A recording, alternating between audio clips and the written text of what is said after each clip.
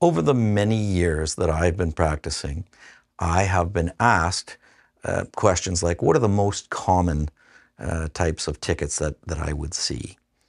I'm going to try to answer that with that experience in mind, and I'm going to give you what I believe to be the 10 most common traffic tickets that would come across my desk or that you may see as you're driving around.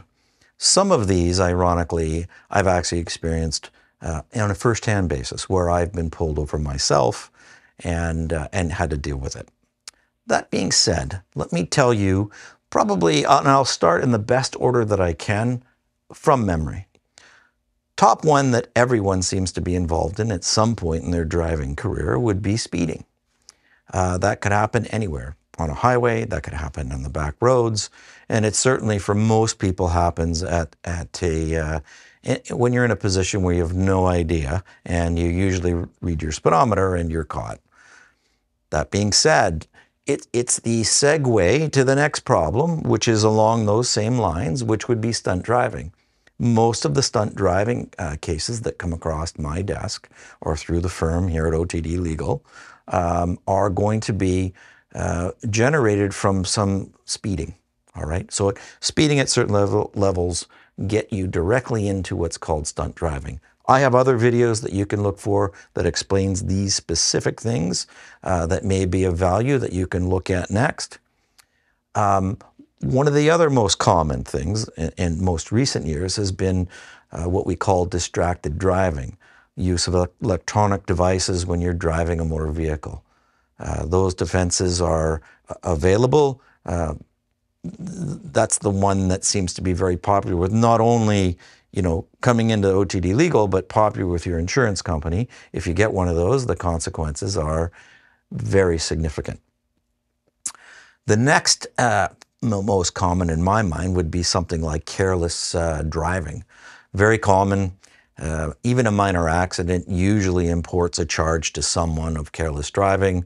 Obviously, that raises an eyebrow, and it is of concern, and it should be. Again, have a video that'll discuss that in much more detail for you. Please look at that.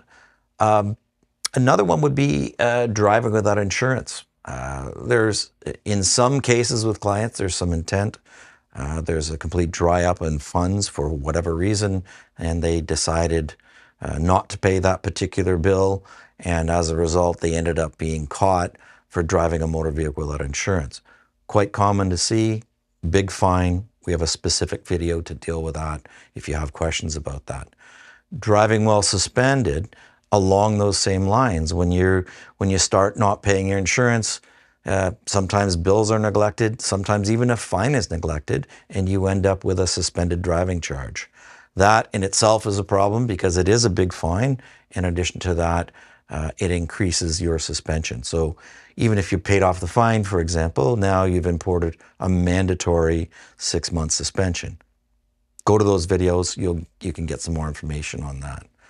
Failing to surrender document charge is another key common offense that you may see. Not having your driver's license, not having your insurance card in the vehicle, those types of things.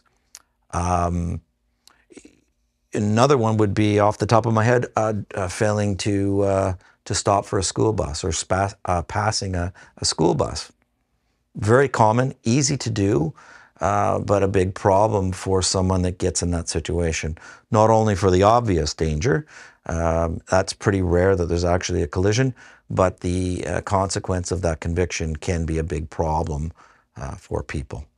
Not having a seatbelt. There's 2 specific months that you see those more common than others. October and April, across Ontario, they have blitz enforcements for those types of things.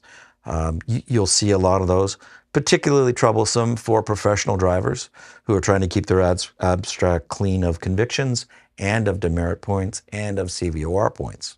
And then probably number 10 would be improper turns. That could happen at an intersection. That could happen in turning into a driveway. Violations such as that, turning in or out of driveways, turning is what I would rate number 10, and quite common for us to see across our offices.